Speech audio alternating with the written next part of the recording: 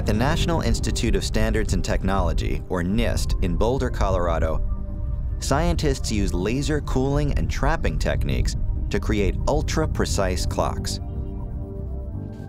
David Wineland is the leader of the group that researches ever more precise ways to establish the basic unit of time, the second.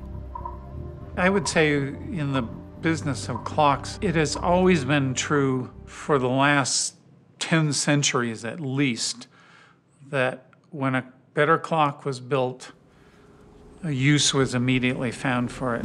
Continue 0.2 miles, then turn right on Lake Street. For example, the global positioning system, in order to capture the information correctly, you need to know what time it is to nanoseconds or less precision.